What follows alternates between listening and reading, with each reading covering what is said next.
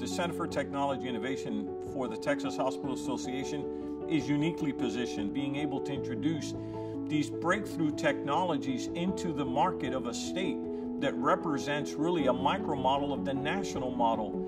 So if it works in Texas, it works everywhere else. Our mission is remarkable always. We define remarkable at Hill Country Memorial as performing in the top decile of the country. And it's through technologies, innovating with courage, that has enabled us to be in the forefront. After we entered into our partnership with care.ai with the outbreak of COVID-19, we identified the thermal scanner component as a potential game changer for hospitals having to screen patients. My first thought was, let me identify a hospital that represents the industry well, that's led by a CEO that serves on our boards and enjoys a great reputation within our membership.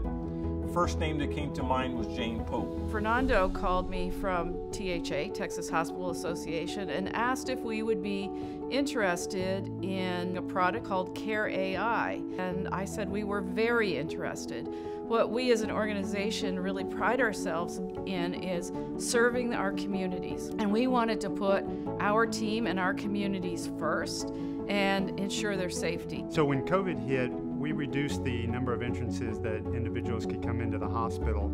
And as part of that, we also had to make sure that we checked their temperature within specific ranges that were defined by the hospital. At first, the only way to do that was we had to put our staff at a higher risk where they had to get into close proximity and take their temperature reading. With the thermal scanners from care.ai, we were able to place these at the doors and have our individuals at a safer distance. Care.ai has enabled us to not have team members at each entrance checking temperatures.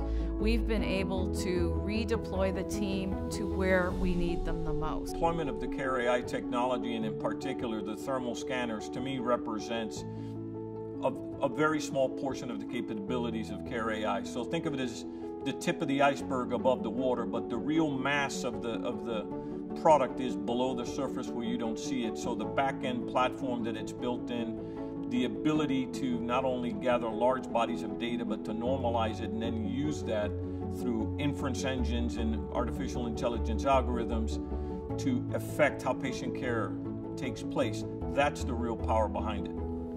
When I think about care.ai and the data that we can collect, we can use that to ensure that we're serving our team most appropriately. It fits with our data-driven organization. And now with the recent increase in COVID cases, the big spike that we've seen, the benefit of this technology being deployed at Hill Country lent more confidence to other member hospitals who have followed in suit and quickly deployed the technology as well. From large systems to small standalone hospitals, this has been a big game changer for us in Texas.